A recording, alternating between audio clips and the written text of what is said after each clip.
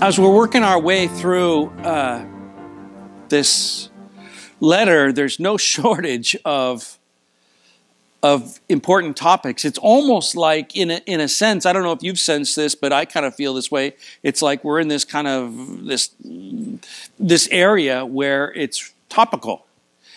Last week we talked about the topic that Peter brought up was how the church should view and interact with government and governing authorities. And great lessons for us. Today we're going to talk about the attitude that God wants us to have on the job. I was talking with one of you earlier, and they said, well, this doesn't really apply to me because I'm retired. Not true, not true, your wife would say. I'm not mentioning any names, Rick. Anyway.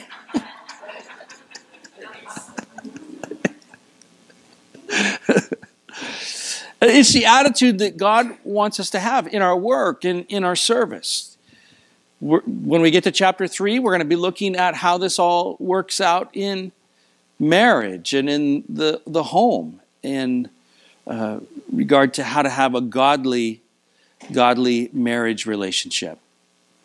We're looking here to begin with, we're just going to be looking at verses 18 through 20. So read along with me. 1 Peter chapter 2, 18 through 20.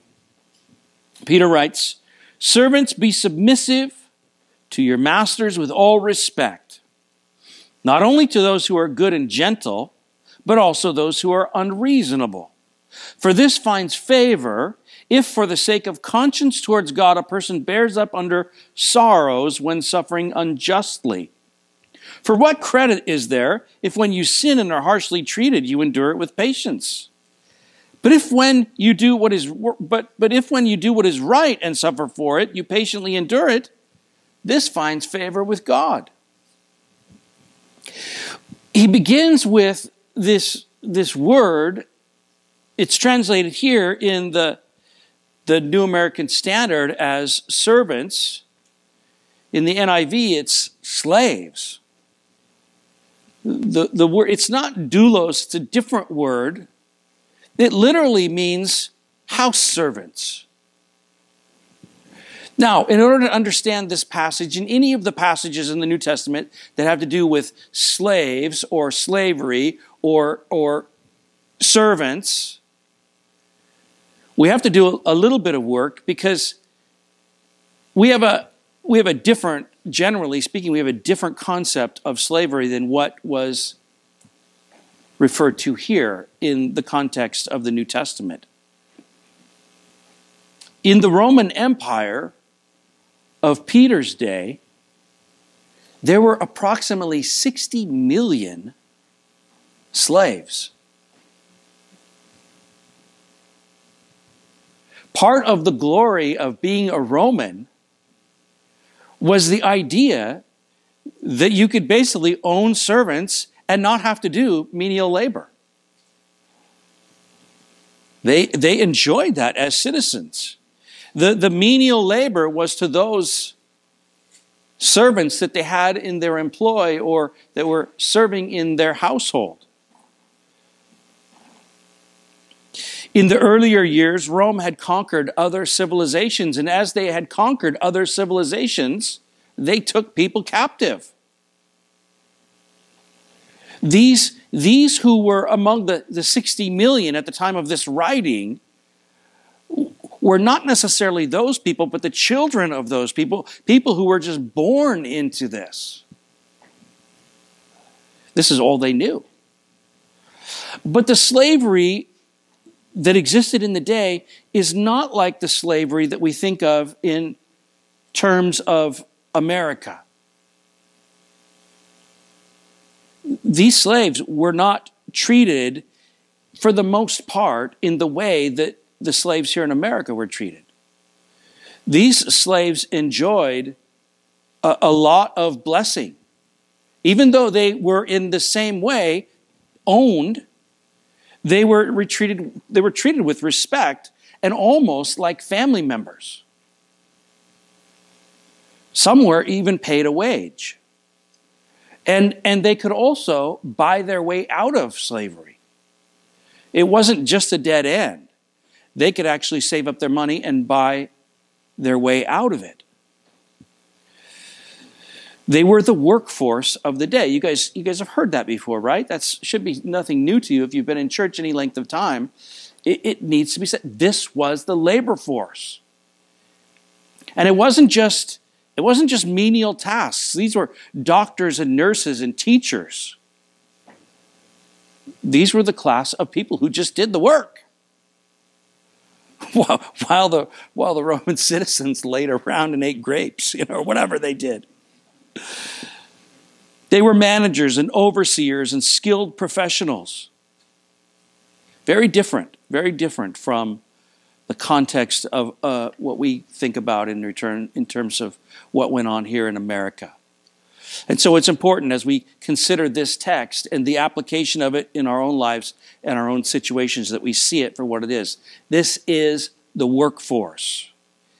And so the instructions and the application of the instructions are for us who labor, right? Any kind of work, if you work, this instruction is for you.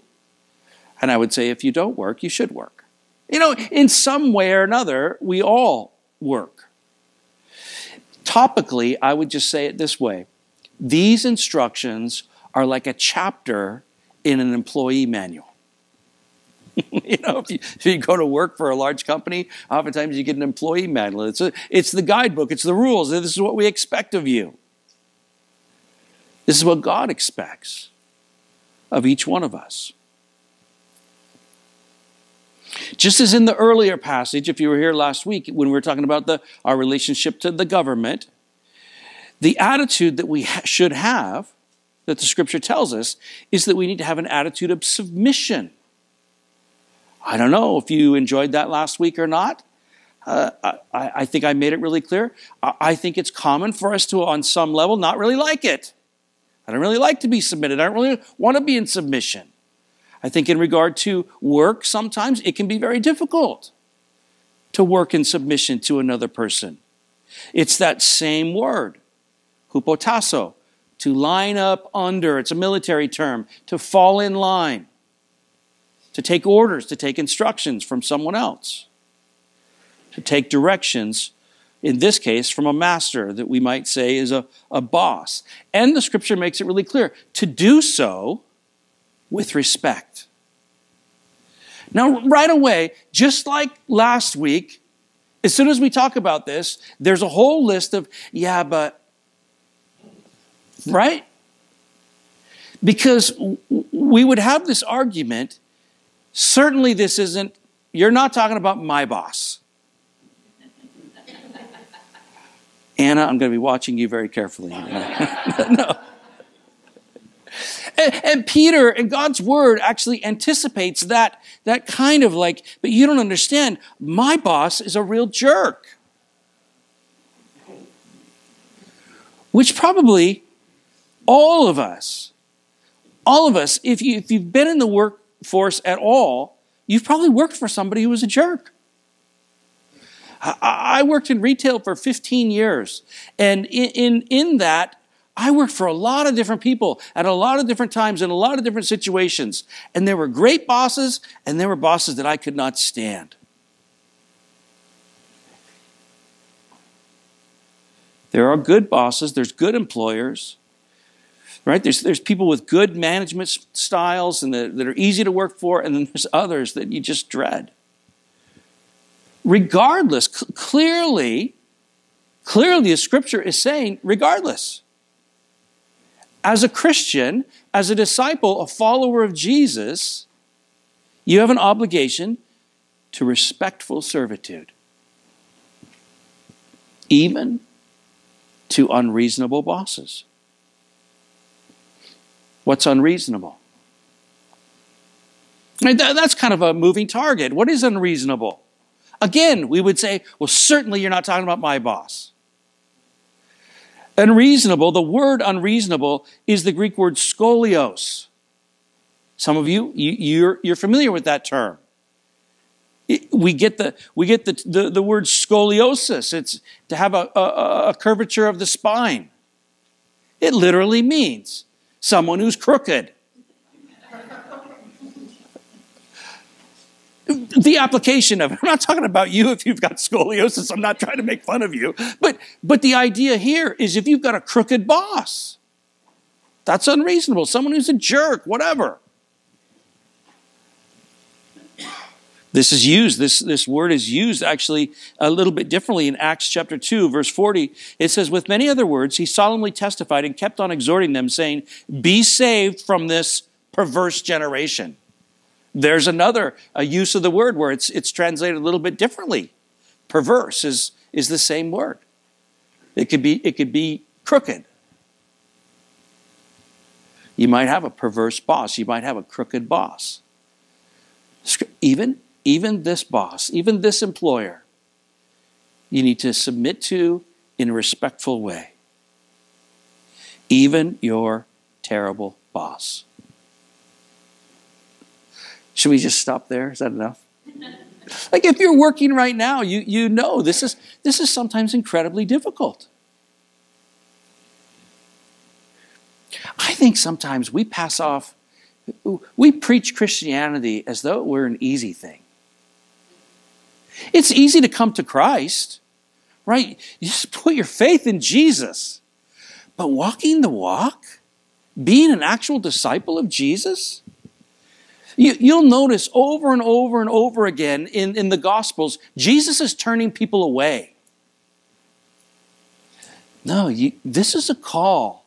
This is a serious call to follow him. And that means taking verses like this and really seeing it for what it is. Recognizing this is the Word of God. This is instructions to us. This is how we are to work. Now, good bosses sometimes can be another problem. We all want good, but we want great employers, right? You guys remember a couple weeks ago, someone stood up, I think it was when we were giving Thanksgiving, and one of the sisters stood up and said, oh, I've got this great boss. She's a Christian lady.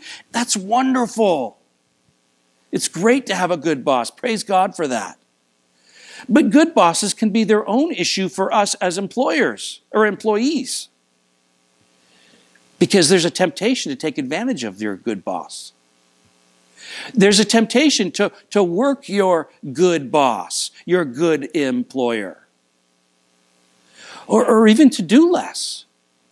Well, he's a Christian, she's a Christian after all, so I could probably get away with a little bit of this or a little bit of that. We could take advantage of a good-natured boss. It's an obvious blessing, but we have to guard in that situation. We have to guard against becoming lazy or somehow taking advantage of that situation because God calls us to something else. Respect and honor and servitude. And again, this is topical. Peter doesn't bring this up, but I'll bring it up because I think it's important. If we're looking at this as like an employee manual, this applies to Christian service. Church, this is something that I've seen over and over and over through the years. Where people say, well, these are the responsibilities that I have at work. I understand that. Got to show up on time, got to dress a certain way. There are certain demands. But then in service to God, within the scope of the church, it's like people can sometimes be lazy about that. As though that were an insignificant thing. That's wrong. That's wrong thinking. If you teach Sunday school, you should understand that for what it is. You're influencing little kids for Jesus Christ, for their lives. It's a serious thing. It's a calling. It's a glorious thing. This is where D.L. Moody started.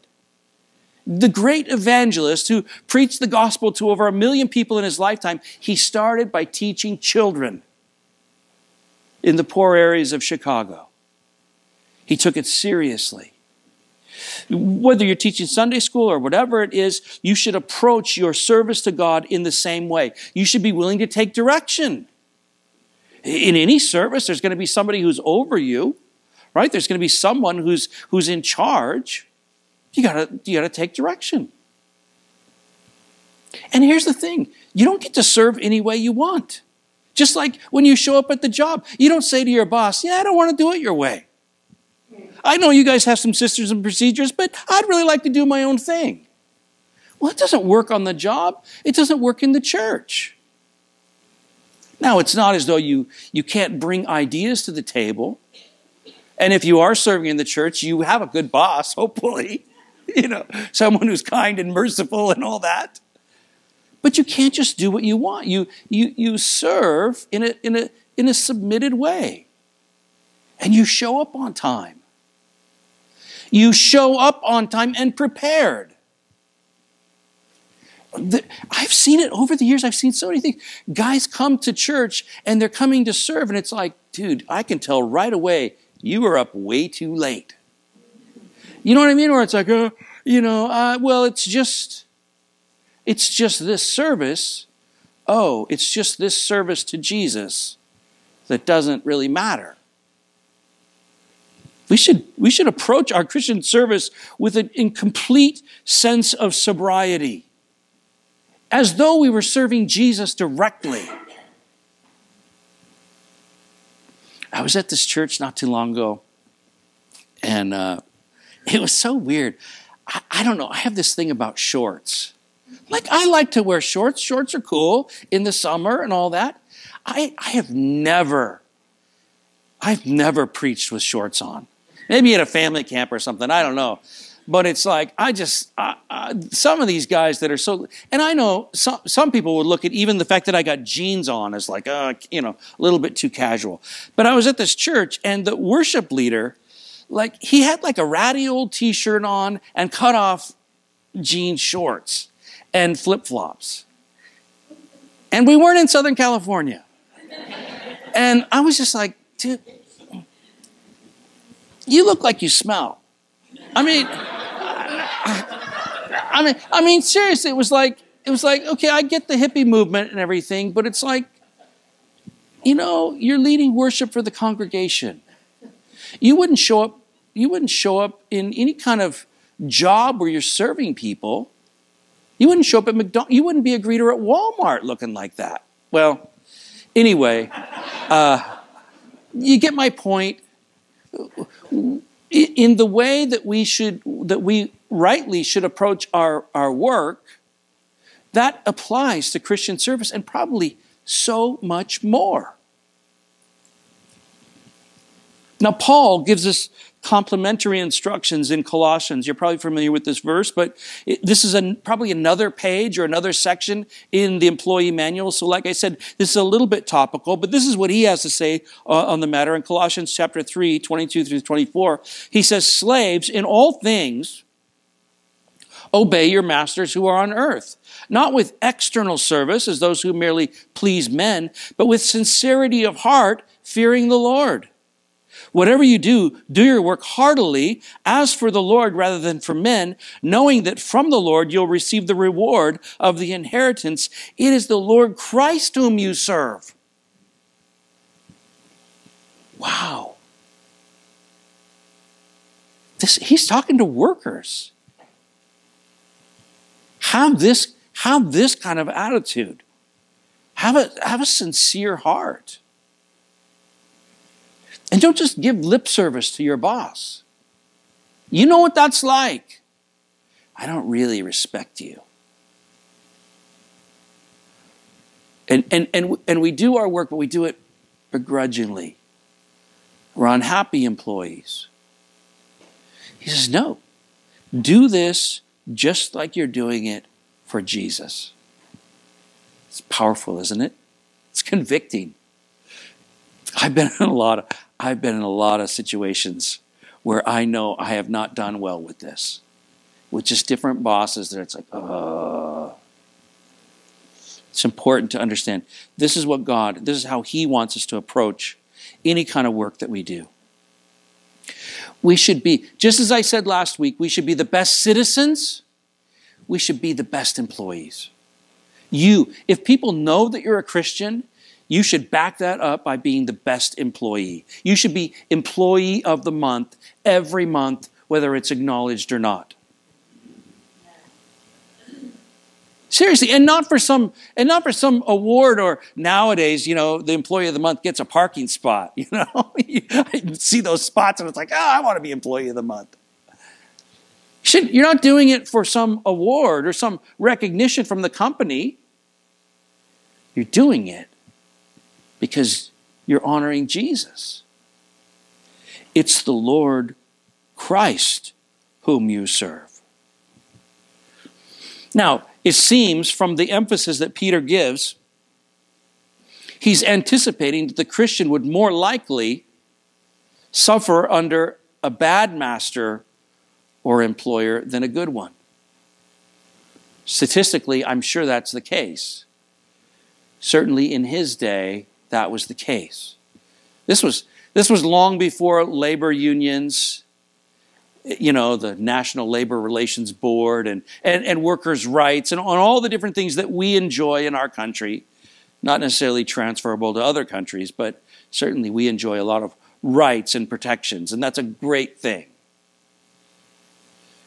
In this day, probably there wasn't a whole lot of that. He gives us the reason, he gives us a motivation behind all of this. A couple of different things, but he says simply, this finds favor with God. You could restate that a lot of different ways. You could say this is what God wants, this is what God likes. This pleases him. This is what he honors. You honor him, he's going to honor you. This is what he desires. This finds favor. Look at the whole verse there, verse 19. If for the sake of conscience, and this is Peter's emphasis. His emphasis is on those who, as it says, for the sake of conscience towards God, a person bears up under sorrows when suffering unjustly. So what's supposed there is a bad boss, a bad employer, a bad master. Same idea is mentioned in verse 20. Well, the idea that it finds favor with God. What? The idea that we bear up under mistreatment. I want to be pleasing to God. Don't you want to be pleasing to God? I want to have the favor of God in my life. Who doesn't want to have the favor of God? It's insane to even think about. Why does God care about our work? I don't know if you've ever processed that. I understand why God cares about my work. But why does God care about your work? And you might think, well, this is what I do. It's like, what are you talking about? Why does God care? What does he have to do with my work? There's nothing. There's nothing in your lives for which God does not care. Do you know that? He does care. And according to this, clearly, he cares how we work. He cares how we work and the attitude of our heart. Now, he says, this is part of the motivation. It finds favor with God, but there's this phrase that he uses, for the sake of conscience towards God. For the sake of conscience towards God, we bear up under it. Some of the other translations are a little bit helpful in understanding this. It says in the NIV, because he is conscious of God. The ESV says, when mindful of God. And so the whole idea is you're bearing up under mistreatment on the job, and you're doing well with it because you're thinking about God. While on the job, while doing whatever menial task you might think it is, for which, what does God have to do with it? And here's the thing. The scripture gives us a conscience. Like my hope is, and I think certainly Peter's hope is, you read this and all of a sudden your conscience is alive because now you know what the word of God is in regard to your work. And you can no longer be on the job. And this is the way the Holy Spirit works. He'll nag you. The minute you want to start complaining about your boss, he'll nag you. He'll remind you of this. The Word of God gives us a conscience. And we should be mindful of God, not just in our work, but all the time. I don't know if you've learned in your Christian life to live that way, but we should be mindful of God in all that we do. Even on the job. Maybe you're the worker who, probably like all of us, again, I'm guilty in so many ways in the past in this work. You may be a worker who all the time is thinking, while you're working, I hate this. You ever found yourself in that boat? Where you're just doing something, maybe it's something repetitive, or it just seems of no redeeming value, and you find yourself in it, doing it, it's like, I hate this. And you watch the clock because you can't wait to be done. Well, I would say, just anecdotally, find a job. If you can find a job that you enjoy doing, there's nothing wrong with that. People sometimes, they're loyal to a fault, to some company or some vocation. And it's like, dude, especially right now, there's a lot of jobs out there. And it's such a blessing if you can find something that's fulfilling, that actually you enjoy doing. But thinking like a Christian, it'll help you to enjoy any kind of work. Maybe even the work that you have that you don't like. But you might be the person who says, I can't wait to get off work. Or you're being mistreated and you're thinking, man, I'm being mistreated. I don't like this. I don't like the way they're treating me. And my boss is a jerk. And you could just fill in the blank. The company, the boss, the individual, whatever it is. That kind of attitude, conversely, does not find favor with God. You shouldn't expect that on the job you're going to be blessed while you're having that attitude. Having a good conscience or being mindful of God is remembering these things. Be submissive. Again, this isn't instruction that's easy. We find it sometimes very, very difficult to be submissive. To say yes, sir, no, ma'am, or yes, ma'am, or whatever, to say yes to our employer, to say, okay.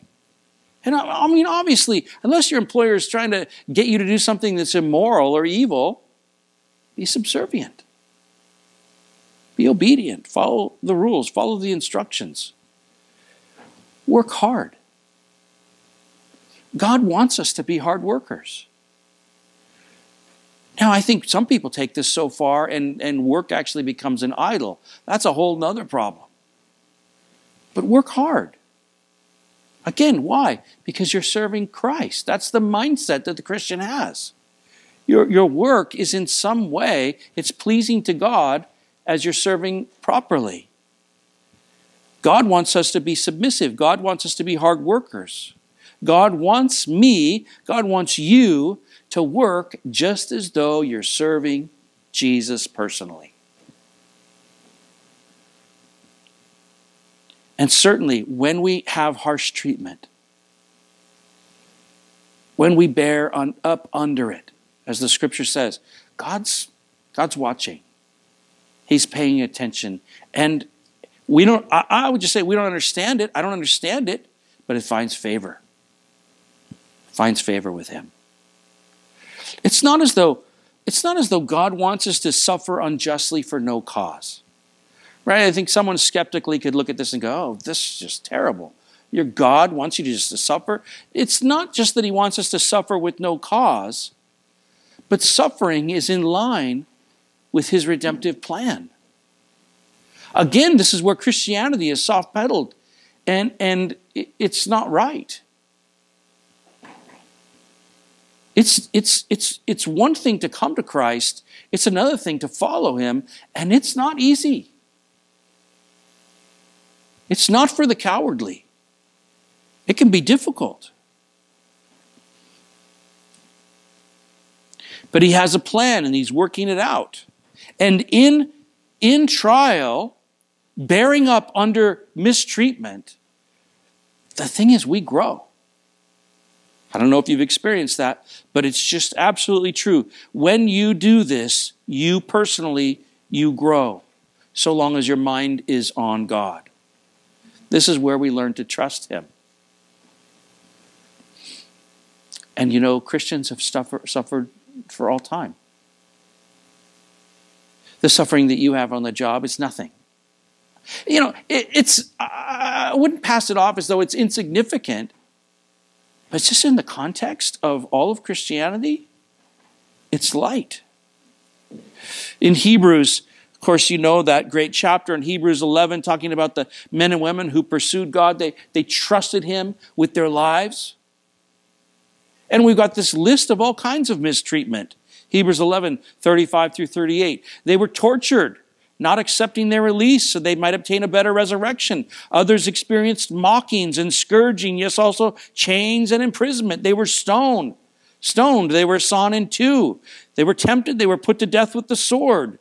They went about in sheepskins and goatskins, being destitute, afflicted, ill-treated. Men of whom the world was not worthy, wandering in deserts and mountains and caves and holes in the ground.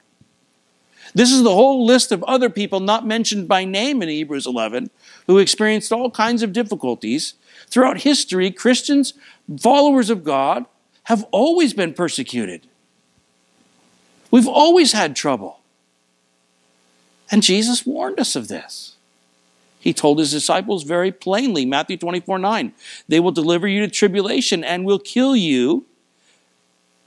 You'll be hated by all nations because of my name. Again, it goes so far beyond the way Christianity is sometimes presented. Just pray a prayer, say this thing, and you'll be a Christian, and your life will be great. No, if you're going to follow Jesus, there will be difficulty, and sometimes that difficulty will be on the job. Again, Jesus said this, John 15, 18 through 21. If the world hates you, know that it hated me before it hated you. If I were of the world loves its own. But because you're not of the world, but I chose you out of the world, because of this the world hates you. Remember the word that I said to you, a slave is not greater than his master. If they persecuted me, they'll persecute you. If they kept my word, they'll keep yours also. But all these things they will do to you for my name's sake, because they do not know the one who sent me. Now, I'm belaboring this point, but suffering mistreatment, it should be expected. And going through it properly finds favor with God. We grow in faith. And I think it's also, as Jesus points out there in John 15:21, it's also important for us in our mindset as we're following the Lord and on the job and suffering persecution of some sort or some difficulty. He says they're doing this because they don't know the Father.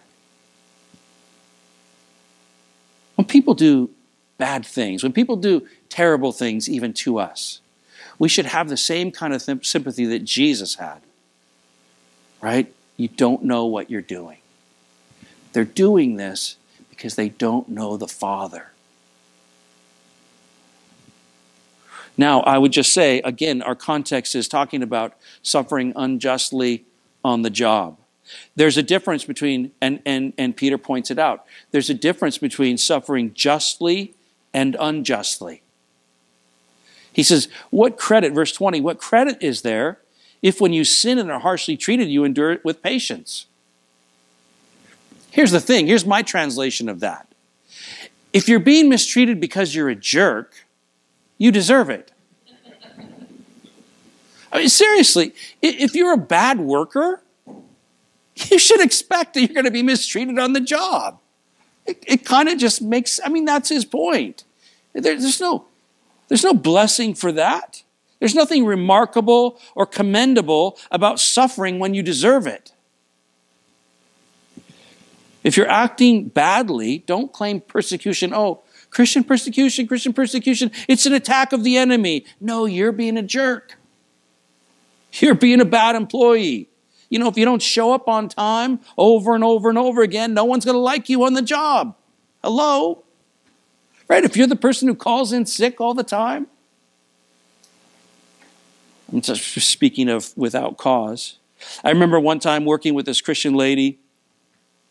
She's a wonderful lady. I love her to this day, but she wasn't particularly well liked on the job. And she was the one who was always, praise the Lord. Oh, praise the Lord. And she would always bring up Christian things, and she'd always try to steer the conversation to Christian ideas. That's great. But she was lazy. She didn't work hard. She just wanted to chat. And she was always the person, and I remember this, it'd be time to clock out. And she would take the last 5 or 10 minutes of her shift kind of just wandering around to the time clock. And it's like, what are you doing? You're still on the clock, work. But she was just known for this, and because of that, she wasn't very popular. That's not Christian persecution. It's no, you're just not being a good employee. Again, we should be employee of the month every month. Amen? Amen? It's our witness. Not only is it pleasing to God, but it's a witness. We are a witness to the world. Just as in the submission to government, go back to look at this was the last week's lesson, in verse 15. Such is the will of God, that by doing right, you may silence the ignorance of foolish men. People have all kinds of things that they say or speak against God or speak against Christianity. But by your good behavior, you basically shut them up. People should know you're a Christian, and they should also know, man, that guy, that gal, they're the best worker ever. I love that person. You know, there's that old saying, don't be so heavenly minded that you're of no earthly good. You guys heard that before? I think it's nonsense. If you have a conscience and you're mindful of God, which is prescribed, you should be of ultimate earthly good. Like if you're thinking about God all the time, you should be the best worker. You should be the most helpful person. You should be the best person with customer service, whatever it is. With God's help, you should be a better worker and a better witness. Now, Peter reminds the church, as he proceeds in this, he reminds the church of our great example. Look at verse 21. We'll read through the rest of the chapter, 21 through 25. He says, for you've been called for this purpose, since Christ also suffered for you, leaving an example for you to follow, who committed no sin, nor was any deceit found in his mouth, and while being reviled, he did not revile in return. While suffering, he uttered no threats, but kept entrusting himself to him who judges righteously. And he himself bore our sins in his body on the cross, so that we might die to sin and live to righteousness. For by his wounds you were healed. For you were continually straying like sheep, but now you've returned to the shepherd and guardian of your souls. He says, you're called for this purpose. Kaleo is the word they're called. Peter uses it several times, I think 6 different times in this letter. He uses this idea of called. It's invited or summoned. You've been called to be a disciple of Jesus Christ.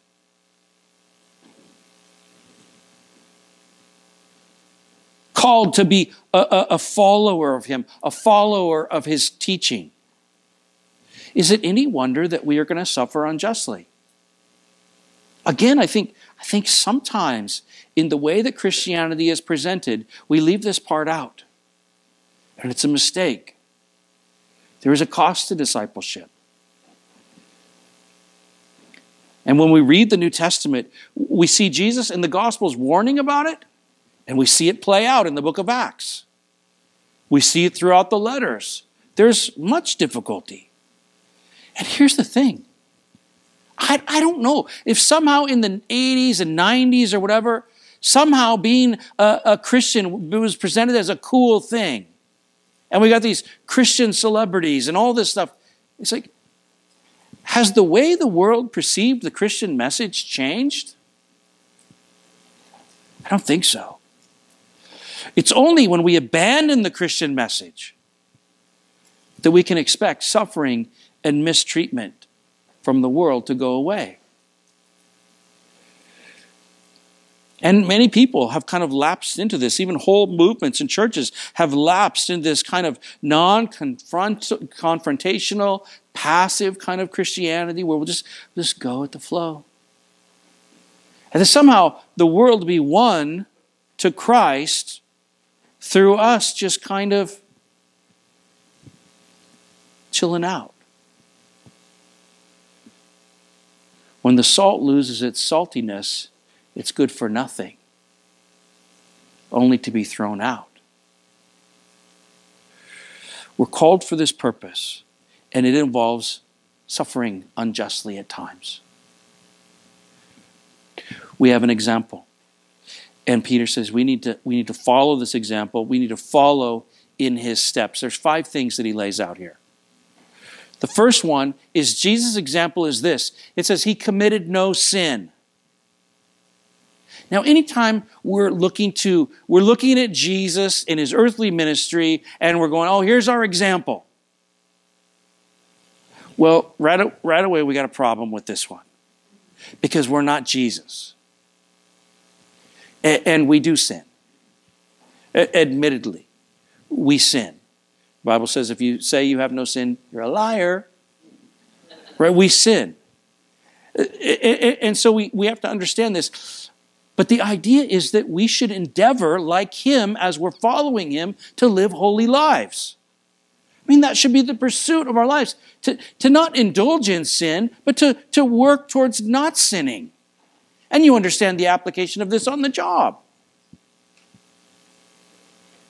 And here's the thing. People, and again, I see church and movements of Christians, they feel like people are going to be led to Christ if we just compromise that. It doesn't work that way. This is a great mistake. It's easier, right? It's easier if we just take this lesson off and we take that moral teaching off and we'll just be a little bit more like them and people will be impressed by that. It doesn't work that way. God has called us to be like Jesus. I mean, that's the definition of being a disciple. We're following Jesus. He's the example. We're looking at him, we're reading his word, and we're trying to get our lives to line up with what it says. And this applies in all of our lives, certainly on the job. I think in our work, and brothers, I know this is a problem for some of you. Sisters, maybe you too. But on the job, we can compartmentalize our lives. Well, here's what I like. Am I like at church? I'm a Christian at church. Oh, I got my wife or my husband or my kids, so I'm a Christian at home. But on the job? You know, it's on the job. I can be a different person on the job. And we can compartmentalize our lives where somehow we're a Christian in certain circumstances, but on the job, it's kind of a rough thing. I'm a construction worker or whatever it is. And so, this is the expected behavior. No, you're not called to be like them. You're called to be different. And it's not easy. It's not for the weak. It's not for the cowardly. It's for the followers of Jesus.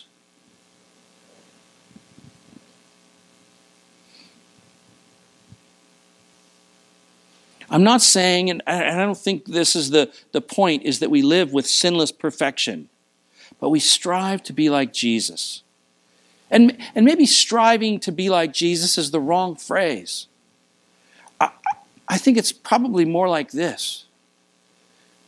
We let Jesus be Jesus in us. Lord, shine through me. Lord, use me. As I'm submitted to Jesus, that's what people are going to see. And it's less I'm going to just try to be good, as much as it is, I want Jesus to shine through my life. Because we're a witness. We're certainly a witness on the job. And when you do sin, own it.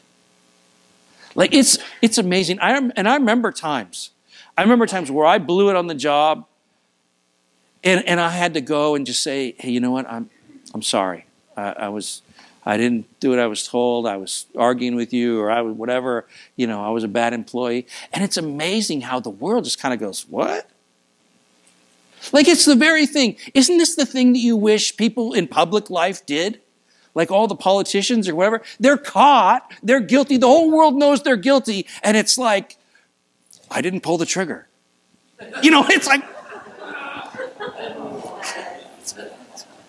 It's like, what? No, we should be the people to say, you know what, I did that, and I'm sorry, that was wrong. The world needs to see that. He committed no sin. It says, nor was any deceit found in his mouth. This is the second thing. He didn't lie. How about that? Come on. It seems like it's something that doesn't need to be said, but it does need to be said. The Christian should be known for being straightforward and honest, not liars. Jesus is our example. Let's be like him. Obviously, in all spheres of life, certainly on the job. Now, I love this one. It says, he didn't revile in return. Jesus was accused of being possessed by a demon. I mean, they said things of him that it's like he's the Son of God. He was healing and talking about love. He was bringing hope to the whole world. And they said, oh, he's obviously possessed by a demon.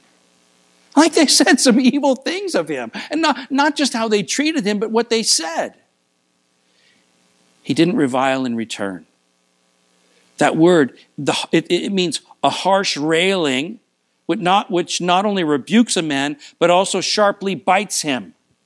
Ooh, I like that.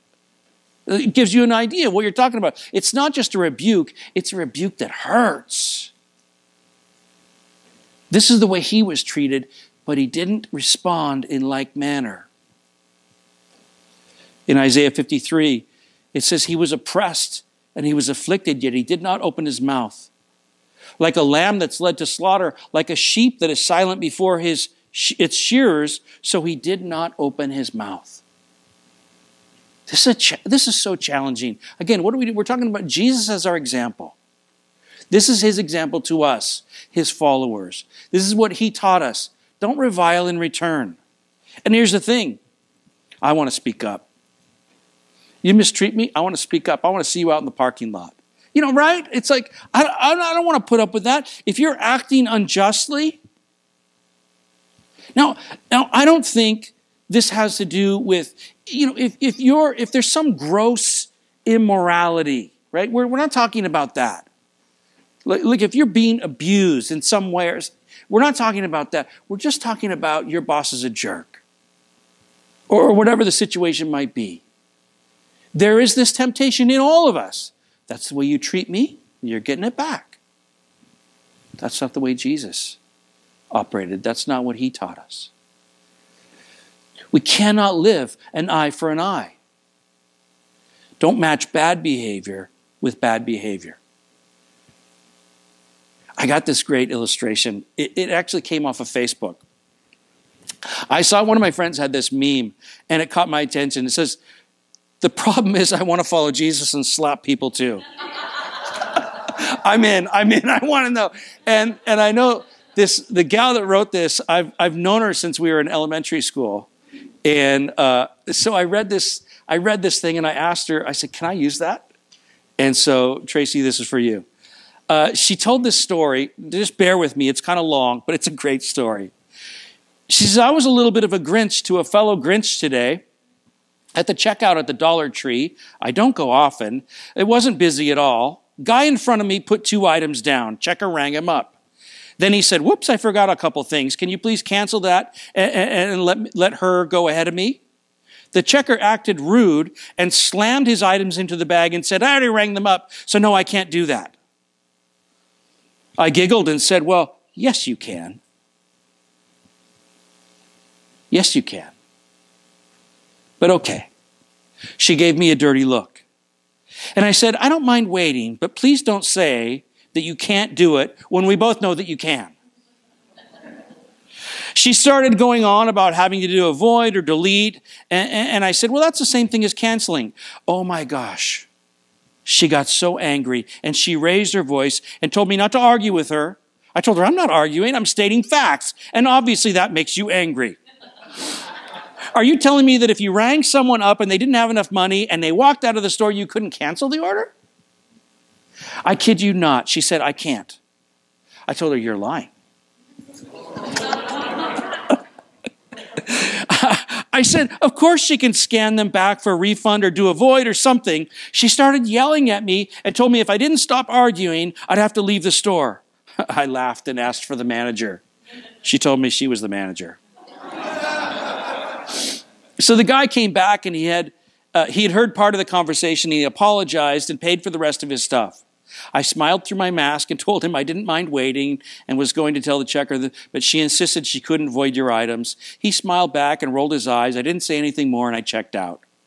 She didn't say thank you or have a good day. I didn't either. Then I went to my car. This is where it gets good, but not very nice. I went back into the store, grabbed 3 items, went to her checkout. She scanned my items, I looked through my wallet. I'm sorry, I don't have any cash with me. I won't be buying this stuff. She glared at me. I smiled as I walked off and said, Merry Christmas, have a nice day. She said, that's pretty childish. I said, well, obviously you were lying, and I proved my point. The cashier behind her was facing me and behind her manager's back and started laughing and gave me a thumbs up. I should be embarrassed, but I'm not. I shouldn't waste my energy or negative things on people, but I did. The sad part for me is that I went there to look for a nativity scene of some sort. Boy, I need a good kick in the butt. Jesus is the reason for the season. I'm going to be on my best behavior, at least until after Christmas, because I don't want to be on the naughty list, and I want to have a clean heart and conscience. Merry Christmas, LOL. Now, it's not directly what the scripture is talking about, but we've all been in that situation where it's like, the way you're acting is wrong. On the job, sometimes it's, the way you're treating me is wrong, and I'm going to give it back to you. And I love that my friend, she recognized that, this isn't the best behavior. But we've all been in that position where that's the way I'm going to give you back what you're giving me. Jesus says, don't do that. Just be quiet. Just endure it. Be like me. The fourth thing is it says he uttered no threats. This is the part where when you're watching or reading the story or seeing it portrayed in some way, it's like, I want Jesus the superhero. Jesus submitted. He submitted to mistreatment willingly. Though he is God, he was suffering as God. And so many things he could have said, like, when I come back. Right? I mean, you know what he said? Father, forgive them. They don't know what they're doing. What a great example. This is the grace of the Lord. His power always restrained by love. I would just submit to you, that's what the world needs to see. Not us lashing out. Not us with retorts or coming back at people or, hey, I'm not going to put up with that. It's probably fair to ask at this point, this submissiveness, this doormat Christianity, putting up with mistreatment, does it work? Is this really any way to live? Whether or not it works, or exactly how it works, isn't really any of our business. It's not really my business. My business is to follow the example of Christ. That's the call of Christianity, is to follow Jesus' example. And we do this by faith. The fifth thing, it says, he was entrusting himself to him who judges righteously. And I would just say in all of this, and in every difficult aspect of our Christian walk, it's by faith. It doesn't make sense. It doesn't play out in the world very well. In fact, it does not make sense. It makes more sense to take up arms, to have a revolt or whatever, But this is what he calls us to. Trust me. This is my way. This is the way of the Master. Follow it. And then Peter closes with the redemptive result of Jesus' conduct. The result of his conduct. As we're looking at him and considering him and all these things, the result of his conduct is he himself bore our sins in his body on the cross, so that we might die to sin and live to righteousness. By his wounds you were healed. How about that? By his submission, the world could know salvation. You and I are saved because of what he did. All of it's redemptive. And he wants us to live this kind of redemptive life. Trust him for the fruit of it. But this is how he works. This is how he operates. By his wounds you were healed.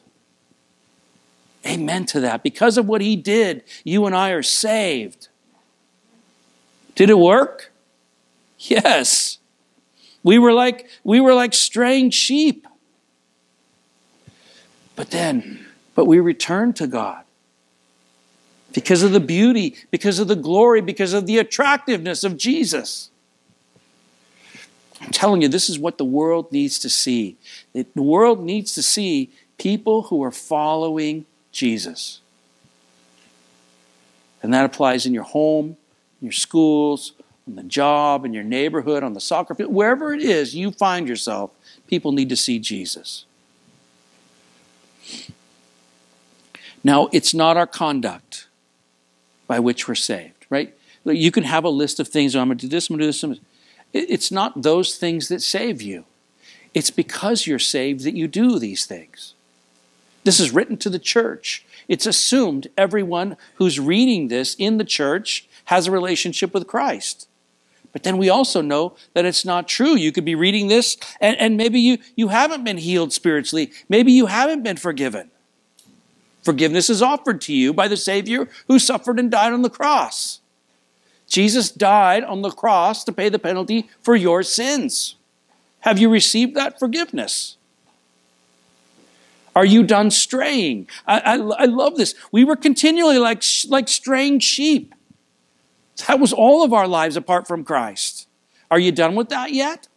Have you come to a place where you're done? I remember the day when I just said, I'm done with that. Glory. It was glorious. Every one of us needs to come to a place where we're done running from God. Rather, we come to him. We return to him. If you're here today and you've never asked him to forgive you of your sins, Jesus wants to forgive you. This is why he came. He didn't come so that we could just sing wonderful songs at a certain time of life and bring in Christmas trees and have this birthday celebration. He came to save the world. He came for you. He came for me. And not just us, but for people we know. Your coworker, your boss, maybe even your boss who mistreats you. If you've never put your faith in him, I'm going to pray and lead you in a prayer. And you can ask Jesus to forgive you on your own. And I certainly hope you do. Father, thank you for your word. God, thank you for these instructions to the church. Such rich and great application for all of our lives, Lord, that we would learn how to serve you.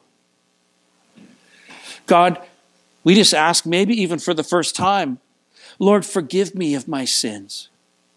Lord, forgive me for my straying. Forgive me for my trying to do it on my own apart from you. Jesus, I want you. I want you to come into my life with your grace. Forgive me, release me, heal me. Bring me into that right relationship with the Father. that your word speaks of. Lord, we pray that, all of us pray that together. In Jesus' name, amen.